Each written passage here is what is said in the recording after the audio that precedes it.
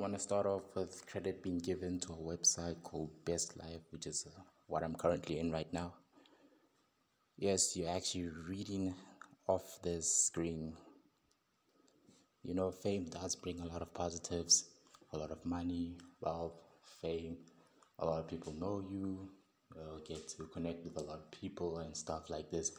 But there are a lot of downsides to it. And one of them that I'd like to mention the most is that if you make one mistake, it's just one mistake, and it can ruin your career. Basically, that way. So now let's get on to it.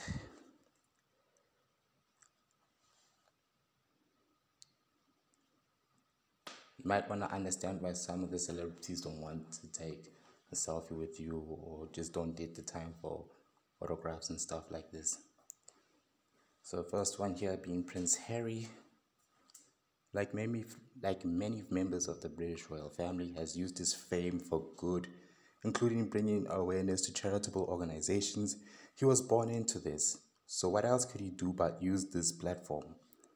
That said, it's no wonder Harry has complicated feelings about the process, considering the way his mother, Princess Diana, was killed. Well, for some of us who don't know how Princess Diana died, I can't bring you up to speed who Princess Diana is. She's possibly royal.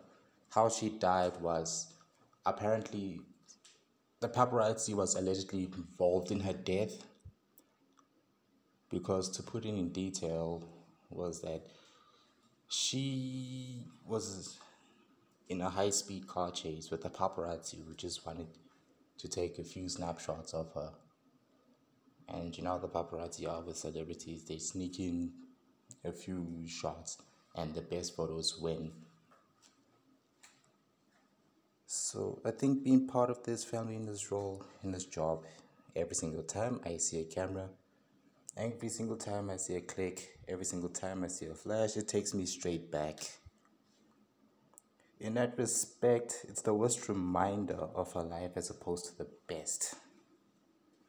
For stars who've been open about their mental issues, here are celebrities that have spoken about depression.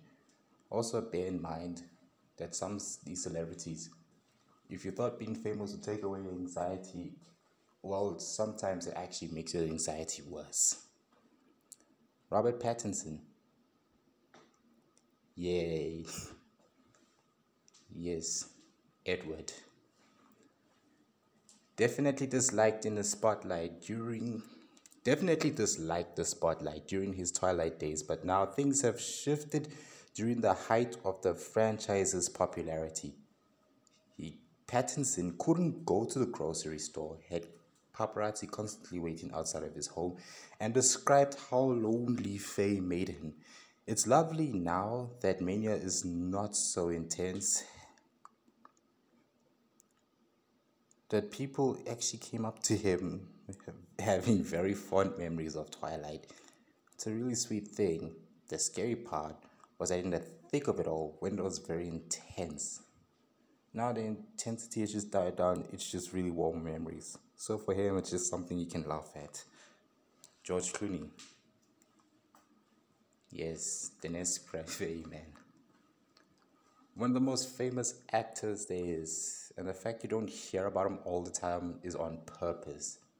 Instead of living in Los Angeles, Clooney, his wife Alma Clooney, and their 2 children live on secluded properties in England and Italy.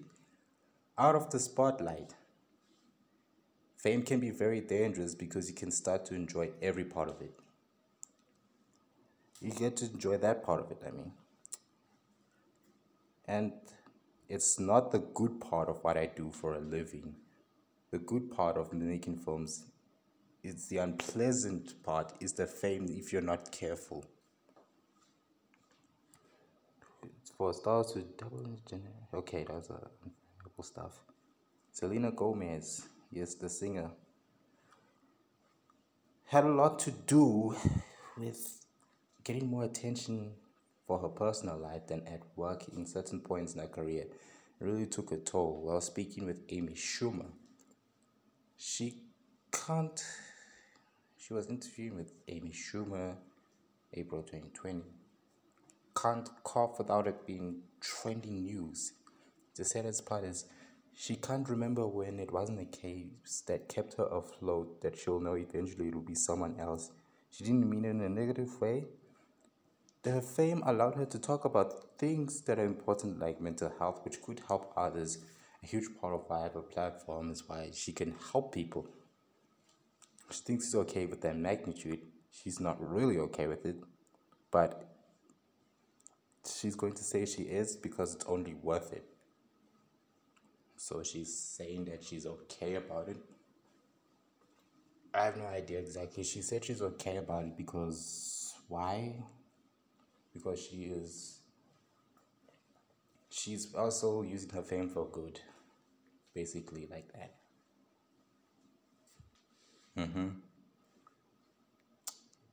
Harrison Ford played one of the most iconic characters of all times. Han Solo, Star Wars, Indiana Jones, all his series. But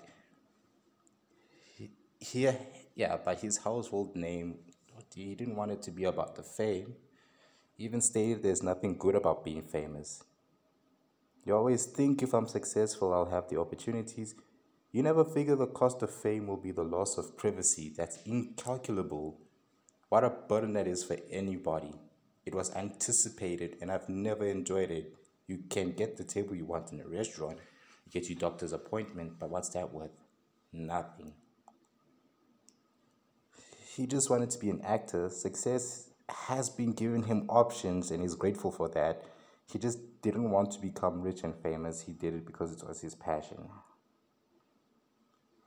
Billie Eilish. Yes. Yes, the one singer everyone's simping over. The one star who's facing a lot of scrutiny right now is 18-year-old singer Billie Eilish. She hasn't always loved the spotlight. Well, I was surprised she didn't like the spotlight.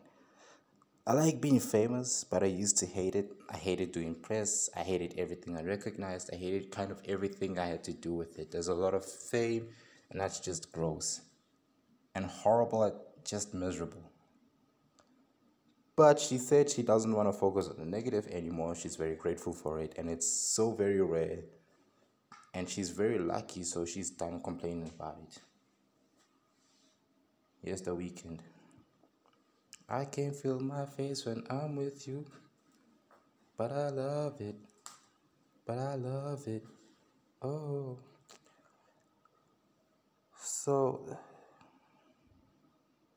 the huge part of his aspect wasn't his huge part in celebrity.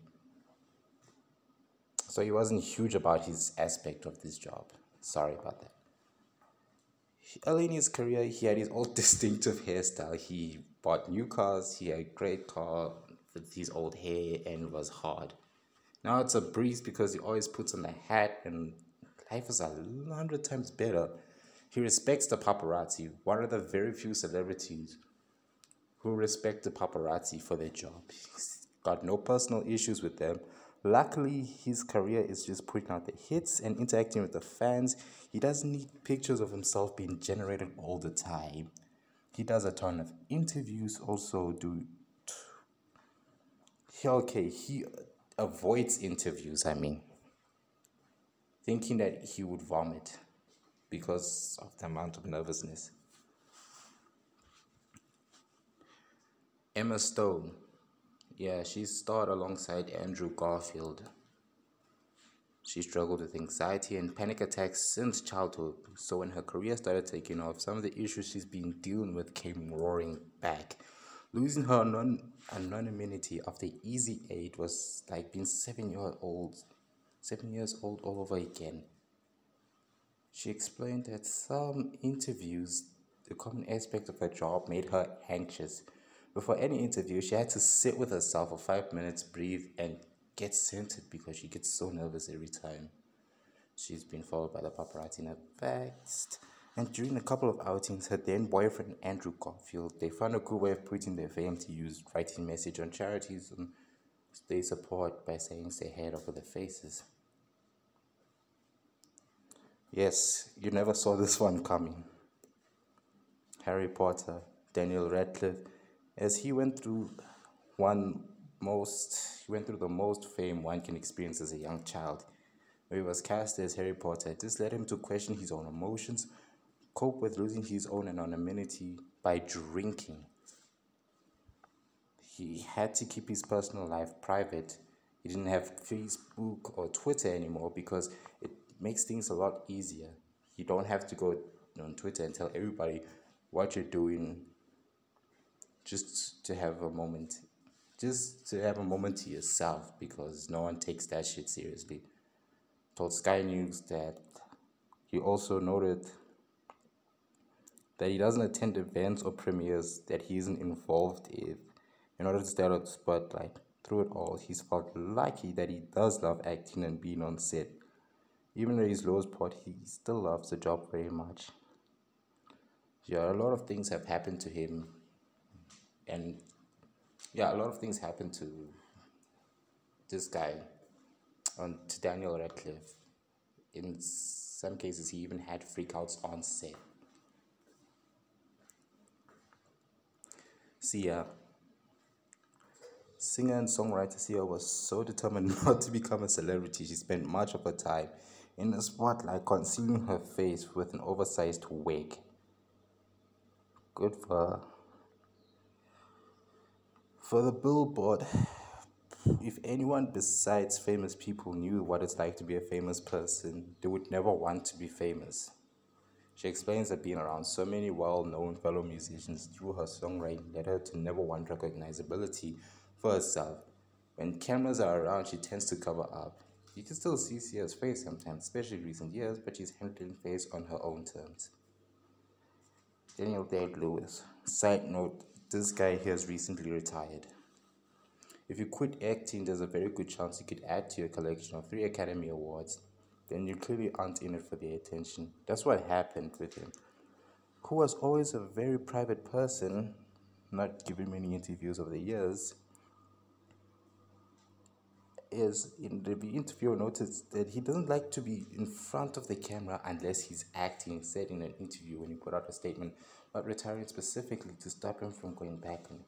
He knew it was uncharacteristic to put out a statement.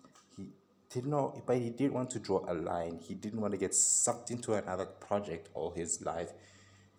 He's mouthed off about how he should stop acting, and he doesn't know why it was different this time, but the impulse to quit took root in me, and that became a compulsion. Keira Knightley.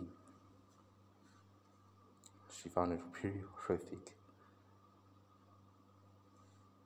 Oh, she's the Caribbean actress. I was trying to remember the other characters. Oh, one of those characters who hated Jack Sparrow. Yeah, Orlando Bloom. She was playing his wife in the film. For late teens, she's not an extrovert. She found that level of scrutiny and fame really hard. She's protective of the younger actress she works with now because of how harsh the world can be to them. It was traumatic. We can set up the rest of her career. So looking back, would I do anything different? No. She's unbelievably lucky. Her career is in a place where she can enjoy it. And the level of fame, she has a level of fame that's much less intense, can deal with it awesome. But at the same time, it's not so great. Took years of therapy. Justin Bieber, yes. To all the lady fans out there, yep, there's a sad nope. Doesn't like being famous. He just loves music. So, yes, he finds fame very hard, just like everybody else. At a young age, went through a very rough period, including legal issues, admitted to doing drugs, being unhealthy in his relationship by the time he was 19, went from a 13-year-old boy in a small town to being praised left and right by the world with millions saying how much they loved me and how great he was. And everyone did everything for him, so even the fundamentals. So he never even learned the fundamentals of responsibility. Yikes. So at this point, he was 18, no skills in the real world with millions of dollars and access to whatever he wanted. This is a scary concept for everyone. More recently, yes, okay, Megan Fox.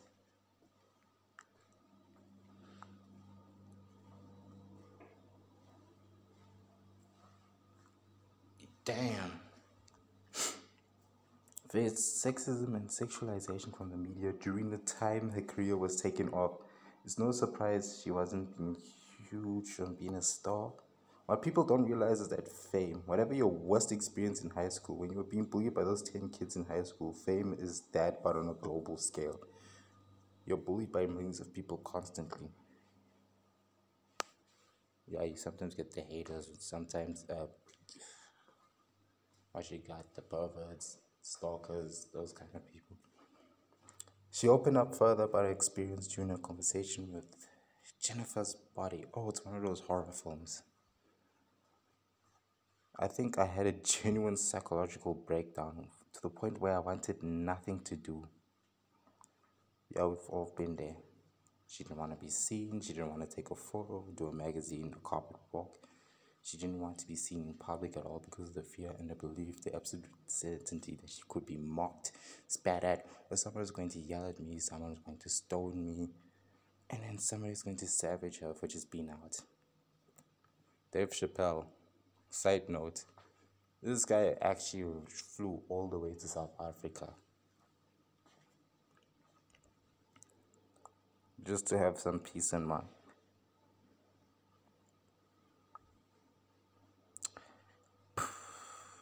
Yeah, he felt discontent despite his success because fame, yeah, not so much.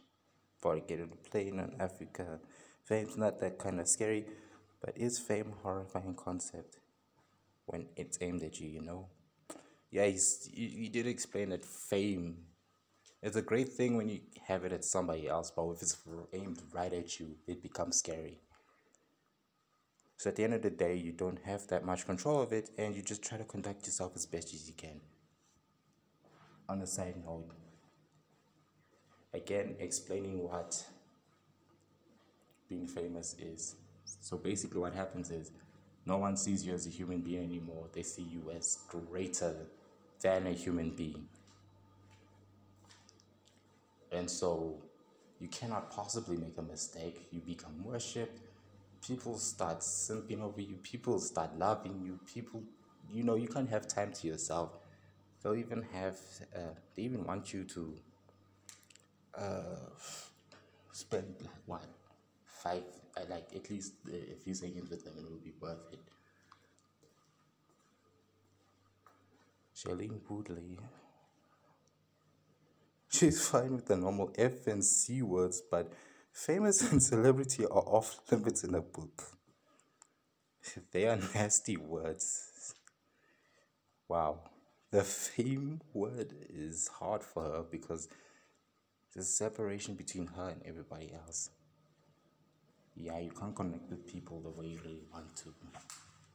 You have to connect with people using your own status, your brand name, everything. If you're a household name, people recognize you by that, and you have to use that everywhere you go. And that's pretty bad. She says she feels like the word alone is so stigmatized. There's so many connotations associated with that. She refused to even acknowledge it. She even added a turning point that she visited Indonesia and realized people were pointing cameras instead of the show that they were attending. She didn't have to agree with the definition, but she should acknowledge that reality. That's the reality of her life. And the last star was Sienna Miller. She has a tabloid fixture at the beginning of her career and thanks to her styling relationship with Jude Law, the worst part, oh, Jude Law. Oh, there's, oh yeah, Jude Law is the actor who starred alongside Robert Downey Jr. in Sherlock Holmes, I mean. He was Dr. Watson. That's the person they were talking about. Her voicemails were hacked by a tabloid. She recognizes that good came with the bad. Some good came with the bad. She had experiences she couldn't dream of, but the experience that she had with it, it's not worth for her. It's way too intense. She said that she wishes that she made it as an actor before in It Girl. There were moments where she was incredibly jealous and it didn't suit her. She's terrible at it. And that was it. The other celebrities that was supposed to have been mentioned here. Kristen Stewart was supposed to have been mentioned here because she found Hollywood incredibly sexist, and at the time it's took a toll on her, and yeah, and everything in between.